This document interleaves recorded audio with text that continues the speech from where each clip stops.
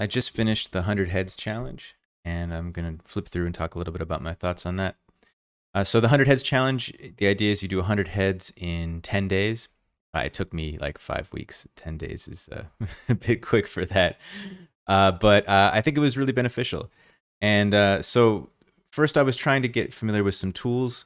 I'm more familiar with some tools. So these are the ones I used, just a regular mechanical pencil.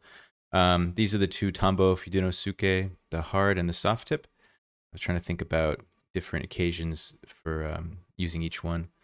This is a fountain pen. This is a Boston Noodler's Boston Safety fountain pen.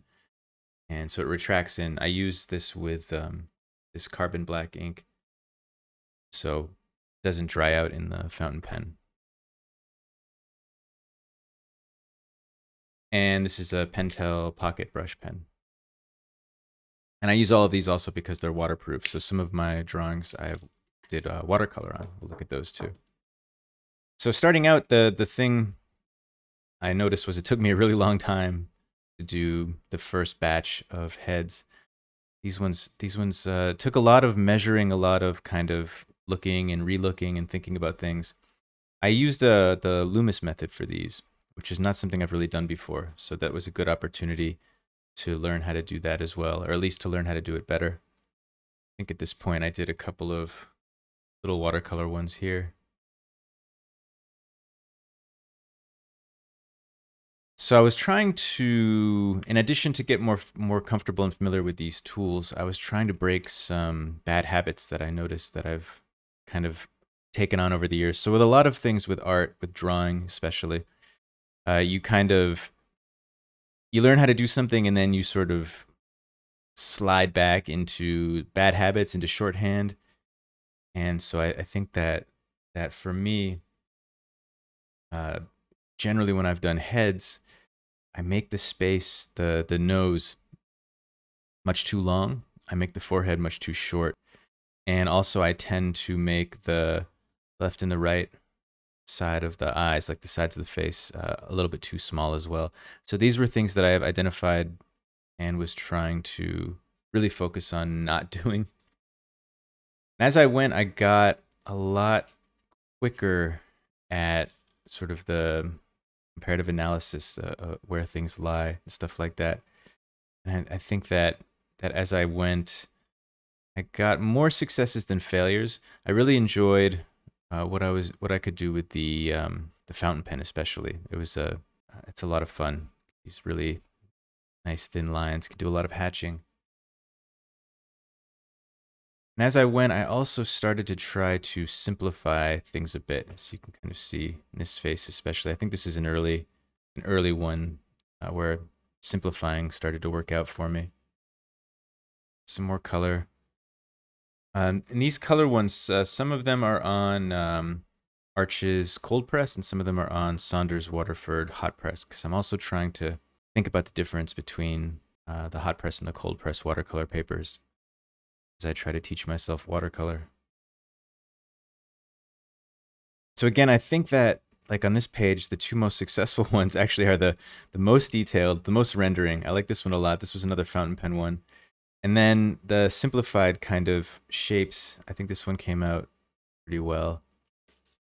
It's kind of, I don't know, I feel like I was moving in two directions, getting sort of, at least with the successful ones, more maximal and more minimal at the same time.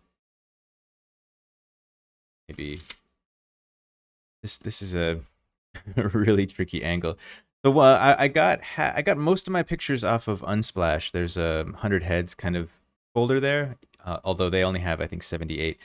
And so I did a bunch of the Unsplash ones, and I did a lot of the Pinterest ones as well. I did this one next.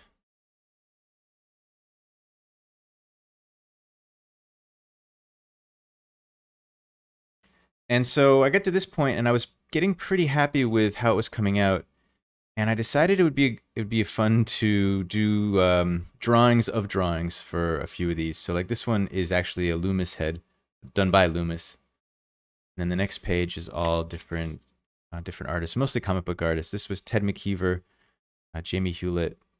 This is Chris Sprouse and Alan Gordon. This one was really difficult. I drew this over and over again. I think that the this sort of bold simplicity of it made it way more difficult. This one though, this one is also pretty simple, but I found it not as hard. I think this was my favorite one of the page. I love the heavy blacks with this sort of dynamic marks, and I think I'm gonna think a lot about. I've been thinking a lot about how Ted McKeever achieved that.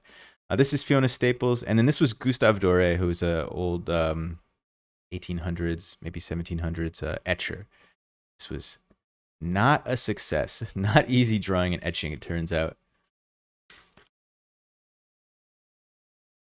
So I went back to doing the photos. And again, I think that the two fountain pen ones are my favorites on this page again, although I like the heavy shadows here. So I think the big takeaway for me is trying to combine these heavy shadows with this fountain pen, these nice delicate lines. At this point, I also did this one here. And so after I drew this head, I got sick for a few days and I didn't draw, and I came back and this was my next one. And so it's amazing how when you're drawing, your skills can just deteriorate if you don't use them, even for a few days. So I feel like I slid back pretty far and had to kind of to crawl my way back up. And after that, things got a lot more, I don't know, kind of stylized or cartoony. I'm not really sure why. It just kind of happened that way. So kind of interested in the line quality of this one. It's not a kind of drawing that I'm used to making. And just kind of continued with that strange kind of stylized style all the way through. And once again, the fountain pen. I'm thinking the fountain pen, that's the way to go. At least for faces. And then the last page here. And so by the end, I was getting pretty quick at this. And I don't know, maybe I should have slowed down a little bit. I think some of these I could have probably slowed down. But I feel like I was probably developing a whole new suite of bad habits that are slightly less bad than the ones I started with. So all in all, I think I got better. I would definitely recommend the 100 Heads Challenge for anybody who's trying to improve. And I think actually I'll probably do 100 hands at some point. Probably do 100 gestures, probably more than 100 gestures. All the different things that I'm trying to get better at. I think this is a good way to do it. Kind of make yourself, force yourself out of the bad habits and hopefully show some improvement. So that's that. Thanks for watching.